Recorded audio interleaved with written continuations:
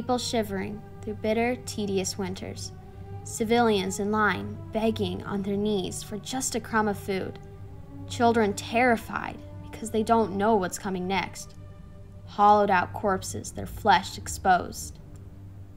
For the citizens of Leningrad, every day is another day of torture, yet another day to be thankful that you're alive.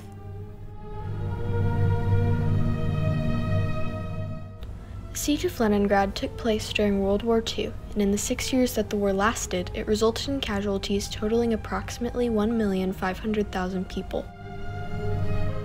The Soviet Union had started off powerful in the beginning of the war with an alliance with Germany. They allowed Germany to have some of their strategic war plans and materials, and in return, Germany let the Soviet Union have control of some of the countries and lands that they, the Soviets and Germans, had conquered. Who knows how the war might have gone if the Germans hadn't betrayed the Soviets in 1941. After signing the German-Soviet Non-Aggression Pact of 1939, Adolf Hitler noticed how the Soviet forces were stationed close to the Romanian oil fields that Germany used. Becoming extremely suspicious of Joseph Stalin's true intentions, and deciding that this was the time to start working on overthrowing the Soviets, Adolf Hitler launched Operation Barbarossa, an invasion in Russia that involved well over 3 million German soldiers. On June 22, 1941, they severed all of Leningrad's ground communications and encircled the city. Finnish defense forces helped the Germans, stopping at the border of Finland and the Soviet Union, completing the encirclement. German tanks were released, some getting as close as 10 miles from the city. Furthermore, to increase the power of the already devastating blockade, the Germans launched a systematic bombardment, disabling the power stations that supplied Leningrad with electricity. For the Soviets, this was a disaster.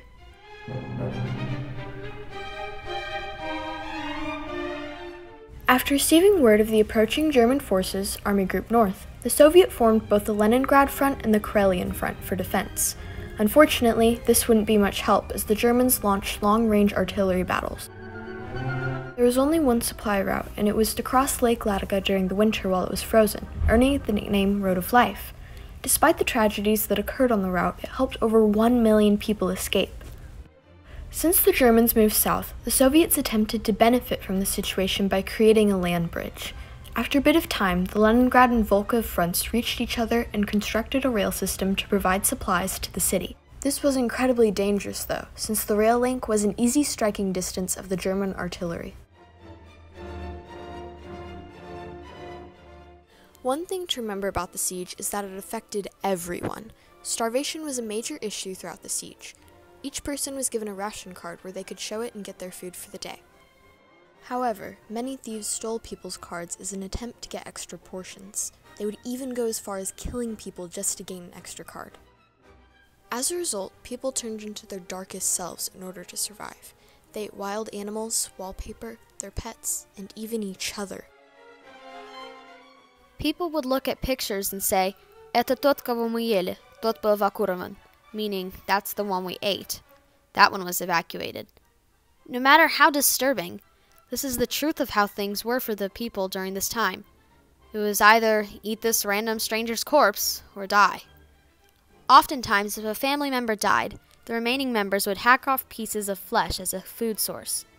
During the winter, the ground would become too frozen to bury the dead, so instead they just piled up the bodies. In a short amount of time, you would be able to see the holes from where civilians would carve out the flesh.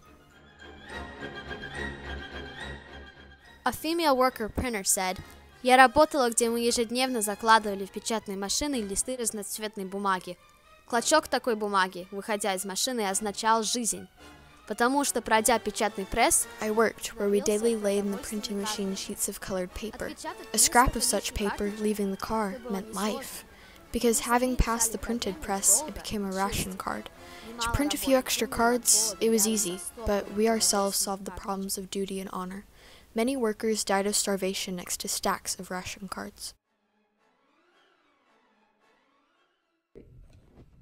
So your grandmother lived during World War II, is that correct? Yes, she was born in 1928, so she was a young girl and lived in a really small rural area. Her mother was killed about 5 years ago, so her dad remarried, and so she also had a younger sister, but the stepmother didn't really want my grandmother to live with them, so my grandmother lived by herself in the big house and took care of the little child. I don't remember how old the sister was, but I know that she died while in my grandmother's care because it was just really tough. They were both very young, and my grandmother being a girl and not having any food or money, couldn't really take care of her. How old was she, about how old was she when the war ended?